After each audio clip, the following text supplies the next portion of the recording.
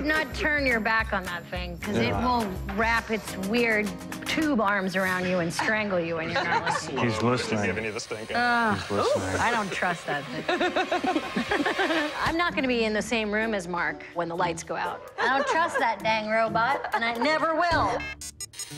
You know, I have been noticing the robot in some different places around the farm. I saw him deep in a conversation with the fire alarm. That seems suspicious. We should keep an eye on him. We know exactly where Mark is. We always know where he is. He was a brilliant, crafty scientist and such a lovely guy. Has anybody seen Mark?